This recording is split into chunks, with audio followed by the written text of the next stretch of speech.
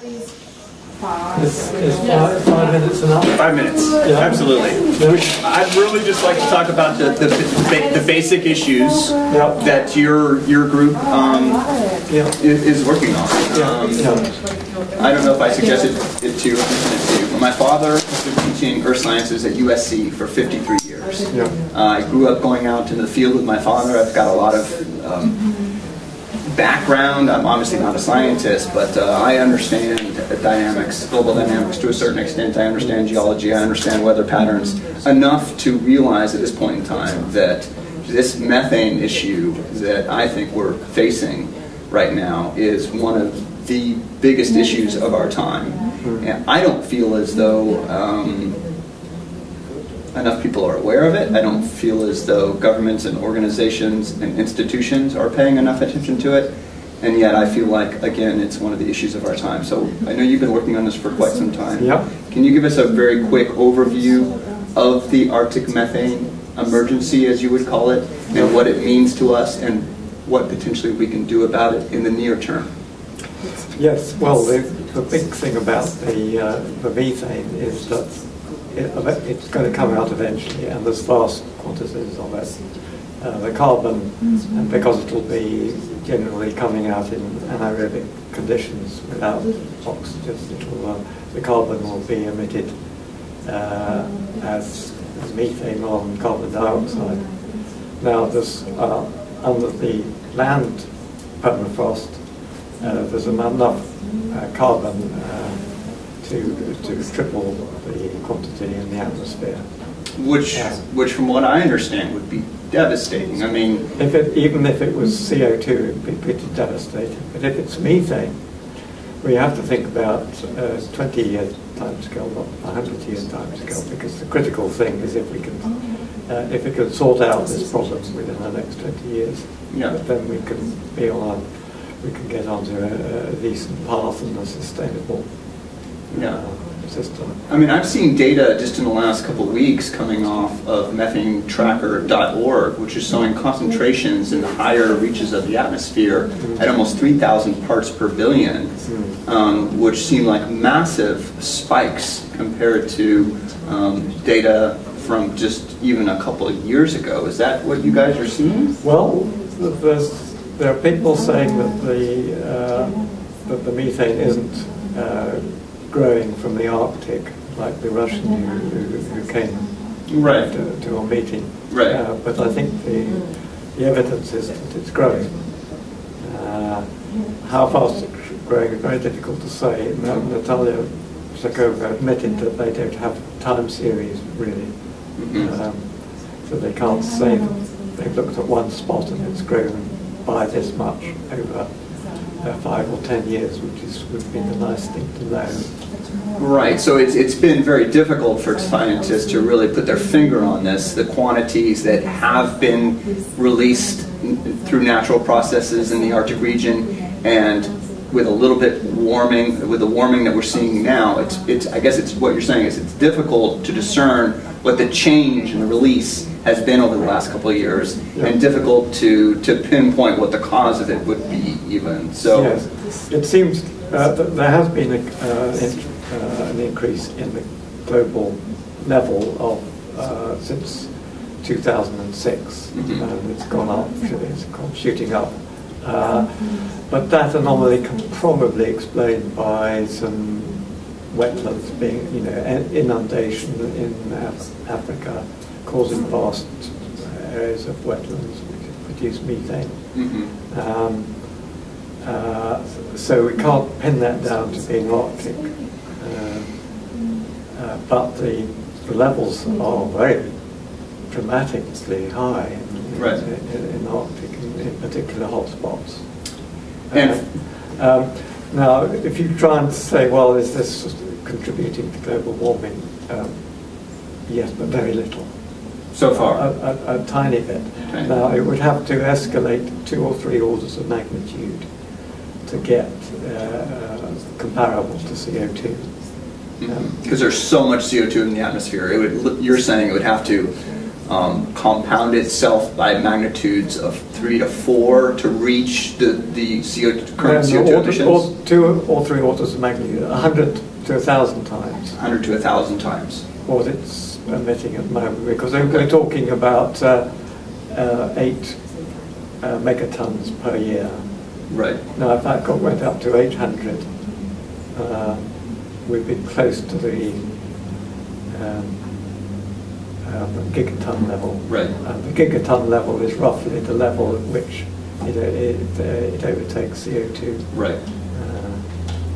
So taking into consideration an ice-free Arctic in the next 3 to 4 years, let's say, and a 1 degree warming of the Arctic oceans, is there a pretty good likelihood that we could start seeing these gigaton releases, or do you still think that this is something that is decades away before the oceans warm enough till we really start seeing these kind of massive methane plumes, all over the Arctic region and causing catastrophic harm to our environment? Well, I think I distrust the IPCC process because their projections on the warming are so wrong.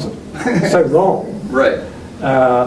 Even their worst case scenario is unrealistic because it doesn't take account of what's happening in the Arctic. Right. The Arctic temperature is going to go shooting up by 10 degrees or more really quite quickly. And when you're getting temperature increase like that, the permafrost will melt? Thaw away very, very quickly, much quicker than it is at the moment. So there is the mechanism to get... right. It sure seems as though there is. And with that 8 or 10 degrees warming that you're talking about, that would also release, I would imagine, a large portion of the methane hydrates as well, too, right? So that there is the possibility for this catastrophic runaway self-amplification happening in the Arctic and ultimately this massive methane release. I'm deeply concerned about it. You obviously are as well, too. We have no idea whether it's going to be 10, 20, 50, 100 years. Right. The point is that it will happen. It will happen. It's almost inevitable. It's happened before, right? It didn't happen 55 million years ago? Yeah, exactly. Right. And if I'm not mistaken, when it happened 55 million years ago, there was a doubling of atmospheric CO2 concentrations in a very short period of time. And then it seems as though then this massive methane release coincided with the doubling of the CO2 concentrations. And it sounds, is short period of time of 13 or 15 years, got a pretty substantial extinction. I have read that the CO2 warming probably increased the ocean temperature at depth by about 2 degrees, and that was enough to cause all the methane hydrate throughout the globe to be released. Right. And then it's self-amplifying until it's all gone. Right.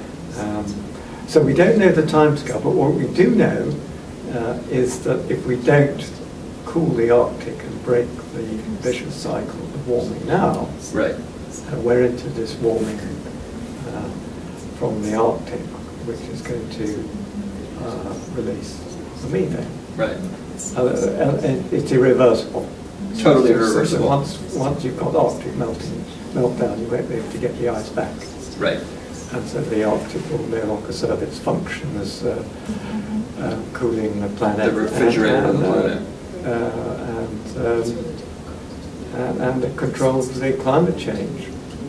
The climate in the northern hemisphere is controlled by having a considerable temperature differential between the equator and the Arctic.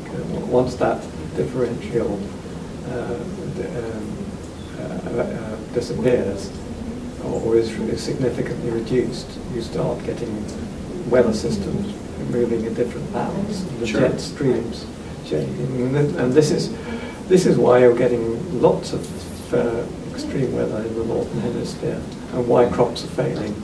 And the US has had extremes, like periods of drought and then periods of floods and so on. So and we can expect those conditions to accelerate dramatically. I would imagine, even in the next couple of years, I would imagine we'll see. It's very likely to have a food crisis, a major food crisis in the next few years.